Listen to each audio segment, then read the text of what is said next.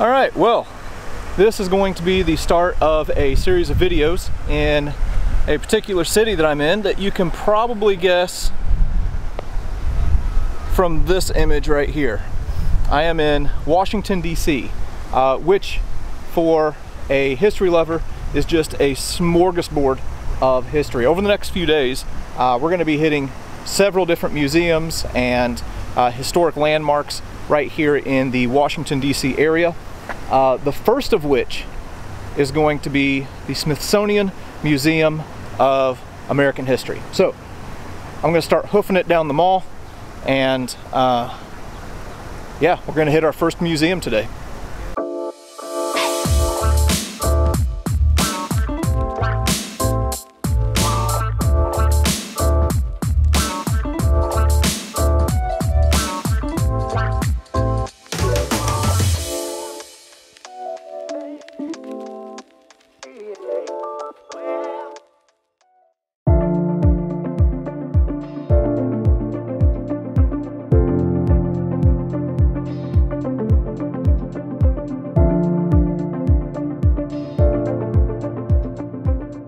I'm going to go ahead and wear it as a badge of honor that I am the first one in line this morning. Or it could be that I'm just the biggest history nerd around here. Alright, well, we just made it through security. The airline has my pocket knife, so I didn't have to worry about that. But, start wandering around and exploring and see what we can find in here. Little section here devoted to superheroes and comics. Kind of cool. I never was really a huge fan of the TV series for Wonder Woman, which aired back in the late 70s, but here's the outfit that Linda Carter wore in that series. Over here is where it gets a little cooler for me. Here are the claws for Wolverine. It was worn by Hugh Jackman in Days of Future Past. And there's Captain America's shield from the Winter Soldier, which is my favorite of the Marvel movies. And then here's Batman's cowl and batarang that was used by George Clooney whenever he portrayed Batman, so this is kind of a mark of shame. But yeah, pretty neat. And here's the Batmobile that was used by Michael Keaton in the 1989 version of Batman. Kind of neat. Alright, well, I'm starting off on the third floor. This museum is quite large, and there's really a whole lot going on here. So I'm going to start in the Hall of Military History, where that's a little bit more of my wheelhouse. This year is the 75th anniversary of the D-Day invasion in Normandy, so it's natural that they would have some stuff dedicated to D-Day. And one of the items they have is a grappling hook that was used by the Army Rangers at Pointe du Hoc. That is cool. I don't have one of those in my collection, but I need one. Here are some .50 caliber machine gun casings that were recovered from Utah Beach. Interesting. I've noticed that everybody that walks by is stopping to look at this flag. This is a flag that was flown on LCC 60, which was, you can see it right here. This was a landing craft that would guide boats in on D-Day. This particular one was at Utah Beach, but this is the flag that was flown on that ship, and it's thought, let me move around here, that this hole right in the middle of the blue was made by a German machine gun bullet.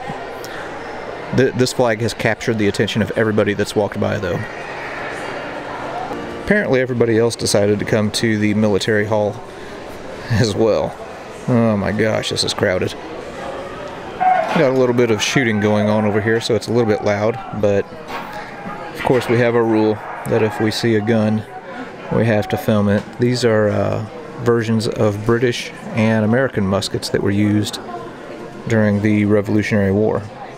Look at there, this is the waistcoat and breeches that was worn by George Washington. Alright, here's the camp chest and stool that was used by George Washington in camp. Interesting. So this is pretty cool. This is the sword that was surrendered by the British commander, Charles O'Hara, after the Battle of Yorktown. This is cool. This is George Washington's sword that he wore whenever he was Commander-in-Chief of the Continental Army. Very interesting. And here's some scraps of the Star-Spangled Banner that were cut off the flag from Fort McHenry that were used as souvenirs. Good grief, people. This is kind of interesting. This is a pike, one of 950 that John Brown planned on giving to slave insurgents. And this is an iron slave collar. Wow. It did have 3 prongs at one time, but now it's only got 1. Interesting. Here are a few Union weapons of war from the Civil War, as well as a 34 star flag. Pretty dark in here though. Here's some Civil War uniforms from the Union side. Again, it's so stinking dark in here. It's really hard to see anything, which is kind of a shame. Oh, now this is really neat. These are the chairs and table that were used at the surrender at Appomattox Courthouse. So Lee would have sat in this one, and Grant would have been in this one. Very cool. So this is pretty cool. This is the hat and field service coat that was used by General Leonard Wood, who served with Teddy Roosevelt and his Rough Riders in the Spanish-American War. So there's not really much of a World War I display. Guess we're just going to go ahead and jump right to World War II. So we got a Japanese Arisaka Type 38, which is one of the guns I happen to have, but I don't have a sword yet. Okay, so we finally got into an area where there's some light, and here's a flamethrower from World War II, which, my gosh, that would have been a horrifying weapon, because you're automatically a target. And 60mm mortar, and then the good old BAR. Nice. Now this is kind of interesting. These are items that were, I guess, created by prisoners of war. So here's a pipe that had a compass concealed in it, and then a shaving brush and a baseball. Looks normal enough, but they also had little hidden compartments. Interesting. So this is kind of interesting. This is a Purple Heart that was given posthumously to a guy named Edward Morse, who was killed on the Arizona during the Pearl Harbor attack. And then just a few little odds and ends from Pearl Harbor, like pieces of Japanese bombs, Japanese plane.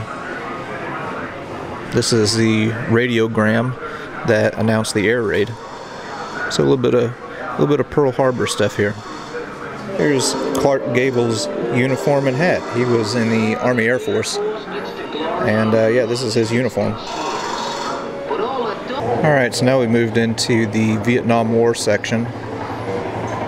Got a Huey helicopter in here, as well as some uniform pieces from Vietnam, and a few guns. Got a M16 there in the back, an M60 here in the foreground. Nice. Also in the Vietnam section, they got an NVA uniform from North Vietnamese Army, also Viet Cong, the Viet Cong guerrillas with the AK-47. And then also just some pretty horrific looking mines and booby traps. This one just looking absolutely awful. Now this is awesome. In a previous video, went and saw the grave of Audie Murphy at Arlington. Well, here is his Ike jacket from World War II. You can see his ribbons, which at the top includes the Medal of Honor. And they've also got his pocket New Testament and his dog tags. That is really cool. That's the coolest thing I've seen in this whole display. Okay, so that was the Hall of Military History here at the Smithsonian Museum of American History. By far, the best thing in there to me was Audie Murphy's uniform and his dog tags and his personal Bible. We're going to go ahead and continue going through the museum. There's a lot here to see, but probably going to be in a different video. Oh, how sad. Somebody lost their kite.